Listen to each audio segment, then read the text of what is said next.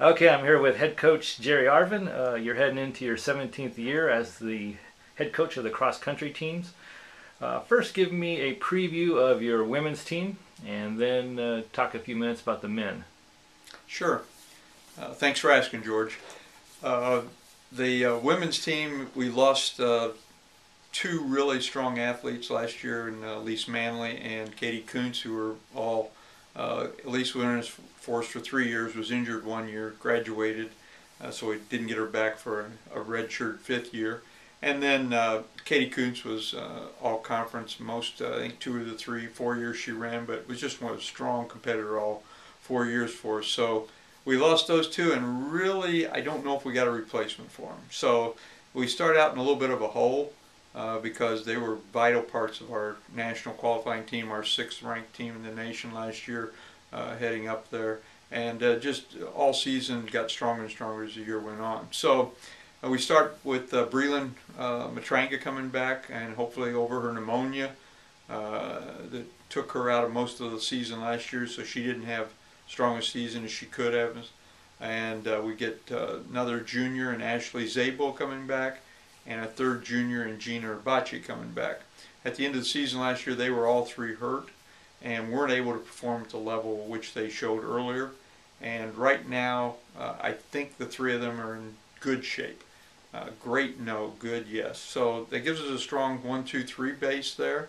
And then we're going to count on Bailey Massenberg, Lainey Bird, 2 more juniors, Geneva Ozuna, a senior, Angie Affman, a senior, Sarah Fedderson, who also was hurt last year, coming back and looking strong, who will be a junior this year, and then Sarah Lane, who is coming over from track and making an appearance in cross country in her 5th year out of track eligibility, but wanted to run cross country, and has done pretty well the first 3 weeks we've been here.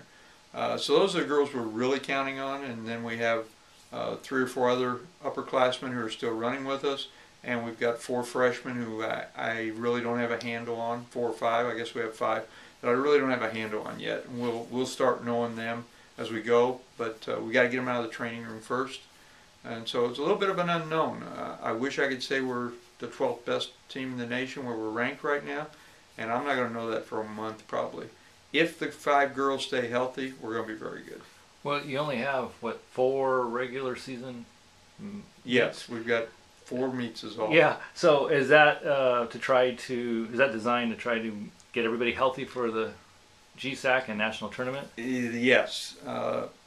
I just going off what I've thought the last few years is that we've run really well at Willamette. We've come back a week later and run really well at Vanguard. We've had 2 back-to-back weeks that were really good, and then the next weeks the wheels seemed to fall off a little, and we just never recovered back by the time we were strong at conference and going into nationals.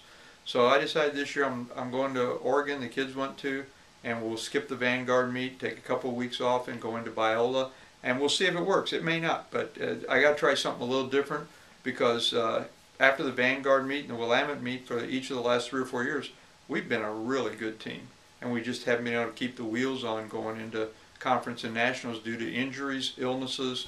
All those things have piled up. So I don't know if it's going to work, but I'm going to try it. You told me once when you ran every week in college. Yeah. When I was in college, my senior, junior year, I had 18 cross-country meets. But we ran dual meets 2 times a week, and we'd run big invitationals on the weekends. And so basically what's changed is that those, the way I see it is those dual meets we ran would be like our hard day at practice now. The only thing was a meet's a lot more fun than practice.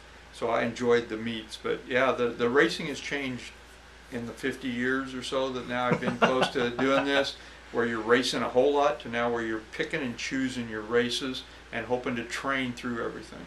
Okay, and how about the men? The men's a big upgrade this year, surprisingly, I think. We've got 14 guys on the team. We jumped up from 7 or 8 last year, where we barely could get 7 guys to finish, and had a couple hurt, so we were struggling. We've added a bunch of new kids. We brought back 3 or 4 students kids who were students here already who now want to run, and we picked up one Alex Buttweiler, who was here a couple years ago, transferred out because of health, and he's back. And then we've got our guys, I think, healthier than we have been in the past. Will McNeil be right now number 1. Looks very good. He was sick and hurt last year. Kyle Russell's coming back strong. Ryan Ernst, we're getting back. Brant Jones is back. Jacob Roth was a freshman, did well. He's much better now as a sophomore. Alex, as I said, Buttweiler's back in there. Then we picked up 2 or 3 other freshmen. Tristan Oliver Mallory, who I think is going to do a good job for us, but still the freshmen are known. But we've got 5 freshman guys, and just a good group. So 14 guys, we should be able to do much better than we have in probably the last 3 or 4 years if they stay healthy. Big if, but the same thing. I think right now it looks good. Right, and your first meet is tomorrow. That's Friday at UCSD. Good luck tomorrow with that, Coach. Thanks, George.